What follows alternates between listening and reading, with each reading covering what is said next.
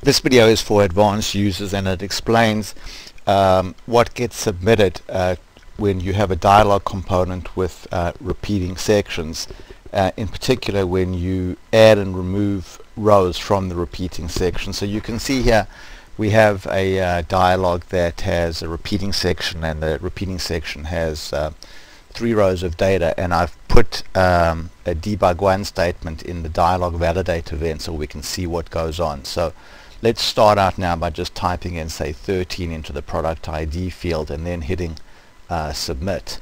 So when we look in the debugger now, we can see that inside the e.datasubmitted product ID there's an array of data, and it's got 1, 2, 3, and there's the value 13 that we just entered in position number 3 in the array.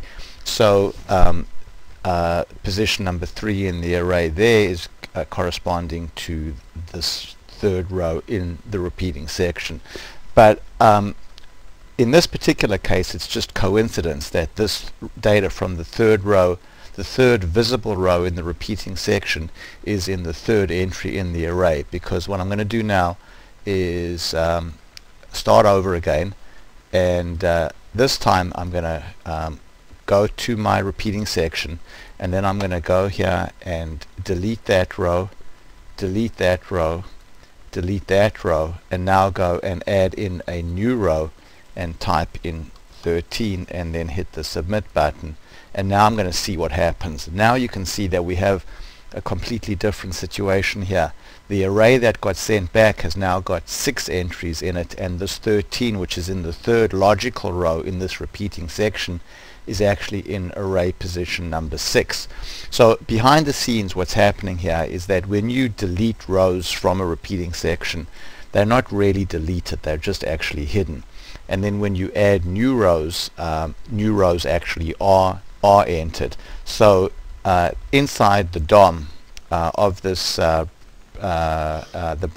dialog component in the browser, even though there are only 3 rows shown right now, internally there are 6 rows, and rows 1 and 2 are visible, 3, 4 and 5 have been hidden, and then row 6 is now visible again, showing my 3 logical rows over here. So there is the data that corresponds to those 6 rows in the dialog.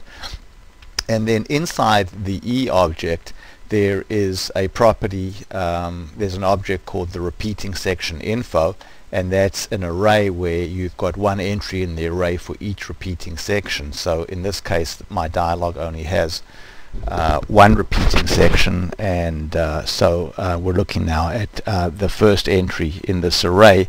And what's interesting about this information here is it's telling me what the logical row to physical row map is. So there are 3 logical rows that were submitted, row 1, 2 and 3 here, but row 1 maps to the physical row 1, row 2 maps to physical row 2, and row 3 maps to physical row 6. So that tells me here that logical row 3, in order to find the data in logical row 3, I would actually go to the array entry number 6.